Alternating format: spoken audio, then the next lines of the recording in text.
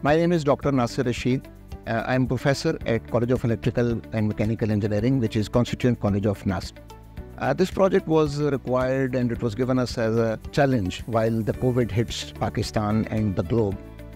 So there was a requirement to spray the disinfectant spray, especially in the closed environment inside the buildings when people could not go. So we developed this during the COVID time, and a spraying machine was fitted on it.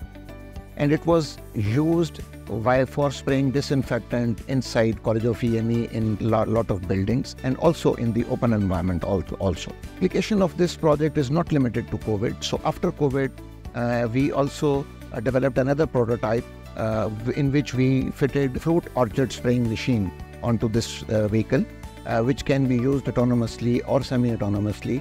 This project was commercialized in a way that we took it to GR forms, where we used the spraying machine, and in my reckoning, this project has a lot of potential for the commercialization, and an effort should be done to commercialize this project.